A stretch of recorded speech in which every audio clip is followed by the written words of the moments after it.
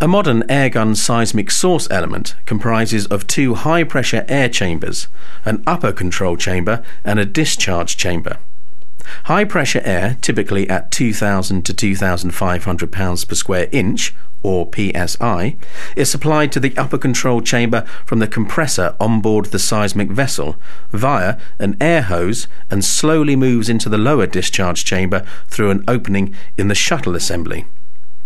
The source is activated by sending an electrical pulse to the solenoid valve, which opens, allowing high-pressure air to flow to the underside of the piston. The high-pressure air in the lower chamber is discharged into the surrounding water through the source ports. The air from these ports form a bubble, which oscillates according to the operating pressure, the depth of operation, temperature and volume of air released into the surrounding water.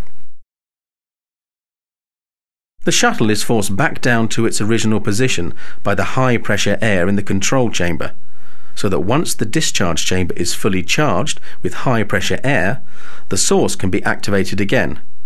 The opening of the shuttle is very rapid, taking only a few milliseconds, which allows the high-pressure air to be discharged very rapidly.